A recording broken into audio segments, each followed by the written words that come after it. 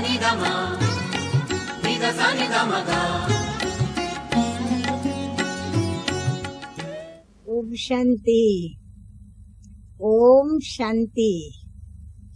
आज की ज्ञान मुरली की तारीख है 2/11/10 और आज की ज्ञान मुरली का हेडिंग है मीठे मीठे बाप दादा कहते हैं, मीठे बच्चे तुम इस रूहानी यूनिवर्सिटी के स्टूडेंट हो।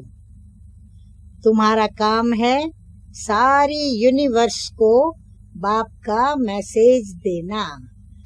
विश्वविद्यालय के विद्यार्थी, वाह, क्या तो आज मीठे मीठे बाप दादा ने हम बच्चों को नशा चढ़ाया।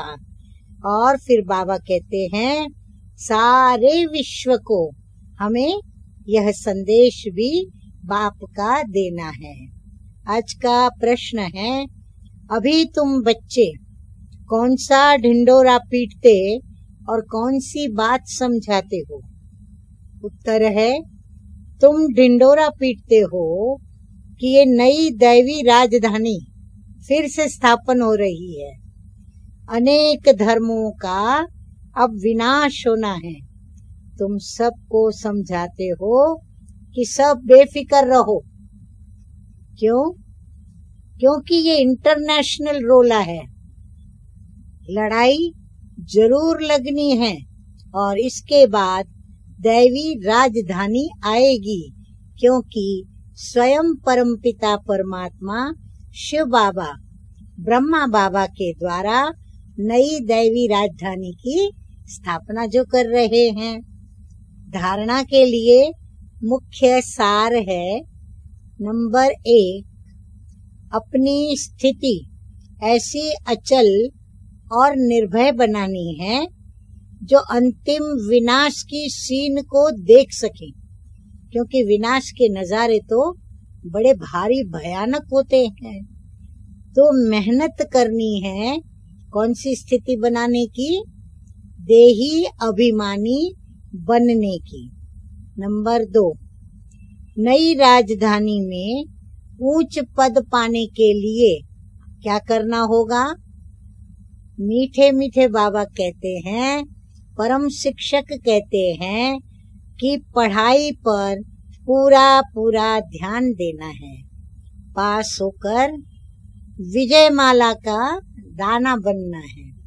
आज का वरदान है, मस्तक द्वारा संतुष्टता के चमक की झलक दिखाने वाले साक्षात्कार मूर्त भव, जो सदा संतुष्ट रहते हैं। हाँ, अब हमें बहुत ही अच्छी बात बताई जा रही है, जो हमारी रोज की दिनचर्या में होने वाले छोटे बड़े हमारी इच्छाओं के द्वारा कर्म जो करते हैं, उसमें जिस बात की आवश्यकता है, जो हमें खुशी में रख सकती है, उस पर हमें मीठे मीठे बाबा बता रहे हैं। जो सदा संतुष्ट रहते हैं, उनके मस्तक से संतुष्टता की झलक सदा चमकती रहती है। उन्हें कोई भी उदास आत्मा यदि देख भी लेती है, तो वह भी उनको देखकर खुश हो जाती है, उसकी उदासी मिट जाती है।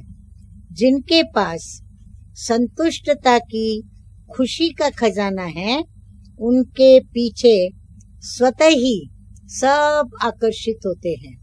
उनका खुशी का चेहरा चैतन्य बोर्ड बन जाता है, अर्थात उनके द्वारा खुशी कैसे प्राप्त हो वो पढ़ने को मिलता है, सीखने को मिलता है। जो अनेक आत्माओं को बनाने वाले का परिचय देता है। तो ऐसी संतुष्ट रहने और सर्व को संतुष्ट करने वाली संतुष्ट मणियां बनो, जिससे अनेकों को साक्षात्कार हो। आज का स्लोगन है, चोट लगाने वाले का काम है चोट लगाना। हर एक अपना काम करता रहता है, तो वो अपना काम करता रहे, परंतु हमें क्या करना है? क्या चोट लगाई तो चोट खा करके दुखी हो जाना है?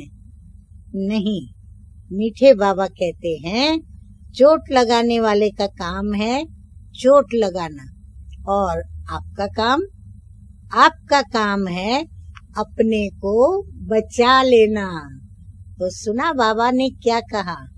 इसीलिए चोट कोई लगावे तो दुखी नहीं होना, परंतु हमें स्वयं को बचाने की उसी समय पूरी कोशिश करके और बचा लेना है।